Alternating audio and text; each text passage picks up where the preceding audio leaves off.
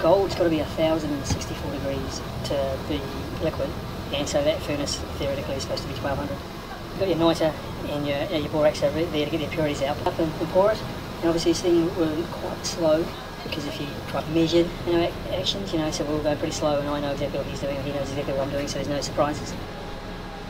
That vacuum tube sample, 3 grams will go to the lab, and they'll give us a sample tomorrow, make sure we've got the purity. So we've poured the bar, and I go and turn the gas off, and then we'll bring it up to level. You want to see me run over it with a poker just to make sure it is solid enough. So we'll pick it up, bring it over to the table, flip it out, because it goes solid real quick. I'd say 30 seconds or so, you've got it solid.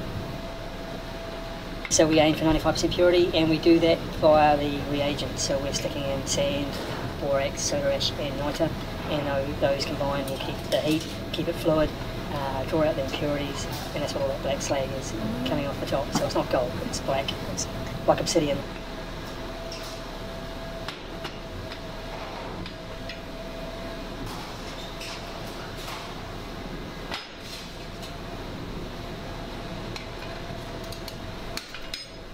One of us will put it in the water bath, but it only needs a few minutes to cool down right down so you can touch it.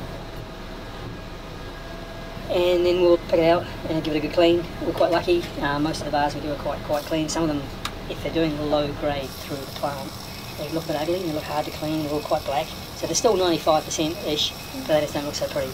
But today we're pretty lucky.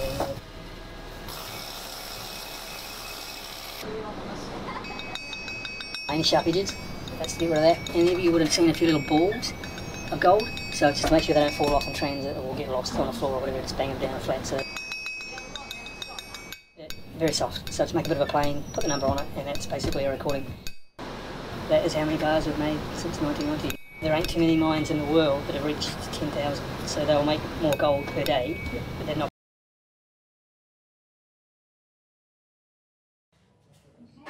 Their weight is 400.100, our weight 400.096.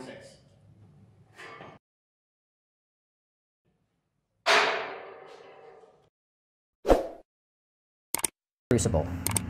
Now this crucible is going to go into the furnace, and the gold sponge is going to melt, and we're going to pour out a pure gold bar. Now we're going to put this crucible in the furnace. This is a gas-fired furnace, gas and forced air, and this furnace is burning at about 2,000 degrees, between 1,800 and 2,000 degrees Fahrenheit.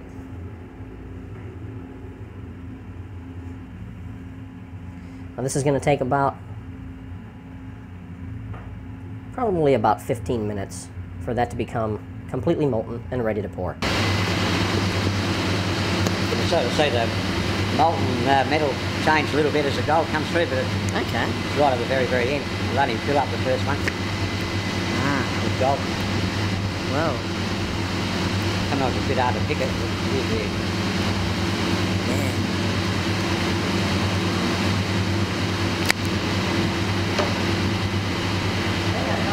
And it comes now. See how it changes colour? Ah. Gee. Pretty one all gold, eh? Cool.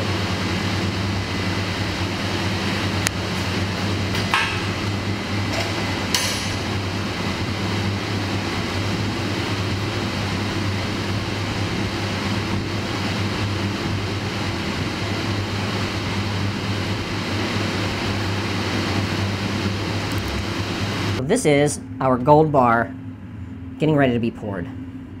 Jesse has opened up the furnace. He's going to grab the crucible with the tongs. Very hot. And inside is all the molten gold. And he's going to pour it right into this graphite bar mold.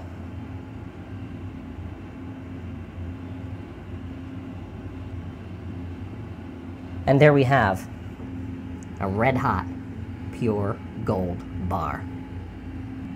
We're going to let it cool for a second, and we're going to tip it out of the bar mold.